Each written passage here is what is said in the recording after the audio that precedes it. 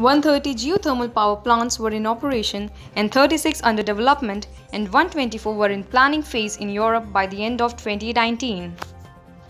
These findings come from the European Geothermal Market Report 2019 published by the European Geothermal Energy Council (EGEC).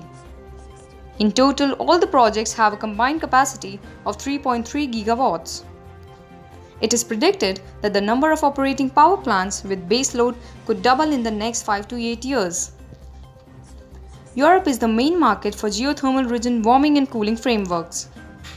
In 25 countries of Europe, there was installed capacity of 5.5 gigawatts thermal, with many new planned projects in 2019. The trend of ongoing projects anticipates a rapid acceleration and a diversification in leading markets. In 2019, the European geothermal heat pump market reached a milestone of 2 million heat pumps installed.